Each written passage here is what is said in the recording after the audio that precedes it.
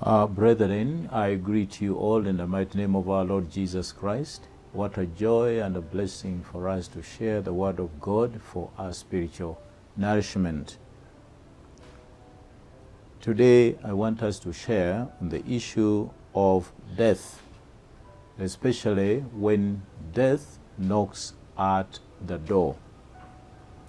When we read about the many deaths in Italy, America, South Africa, and other countries in the world, at first the problem of COVID-19 sounded as if it was far away, until a time when the World Health Organization declared that COVID-19 caused by the coronavirus has become a crisis. Then it came to our door, and now it is right in our midst. To date, over 52 people have been confirmed with this challenge. And we thank God for the medical personnel who are taking good care of our brothers and sisters. When we read in Isaiah chapter 38, there's a man called Hezekiah. Hezekiah fell sick, and he had a message from God through a prophet. Isaiah chapter 38, verse 1. In those days, Hezekiah became sick and was at the point of death.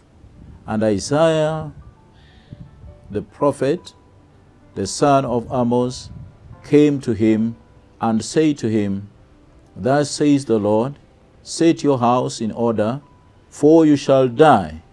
You shall not recover." You can imagine that message if you are grappling with sickness and then somebody comes. Does that message give you any encouragement? But what did Hezekiah do when he received the message that he had to prepare his life because he was to die and not to recover? The Bible says that Hezekiah turned his face to the wall and prayed to the Lord and said, "Please, O Lord, remember how I have walked before you in faithfulness and with a whole heart, and have done what is good in your sight." And Hezekiah wept bitterly. Brethren, Hezekiah turned to the Lord and prayed. Whom do you turn to at a critical moment in life? Do we now turn to politicians, scientists, religious leaders?